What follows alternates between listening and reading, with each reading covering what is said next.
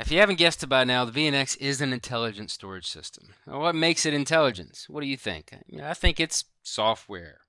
Software makes everything intelligent, right? But there's also some other components that are key elements in understanding what an intelligent storage system really provides. There's things like the back end. That's your connectivity between your SPs and your disks themselves. That is considered the quote-unquote back end. That is that SAS bus interconnect between those two.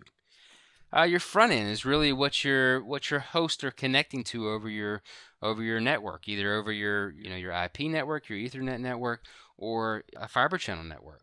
And those front end ports can consist of fiber channel ports. 8 gig is common nowadays. Could be copper, Ethernet ports. You've got a couple different options, even 10 gig, and they're all coming in across those front end ports because they talk data center protocols such as fiber channel, FCOE, and then they're hitting cache directly, which is really the next component of this. So data that is written to the front end usually hits cache first, and then an acknowledgement is sent back to the host itself.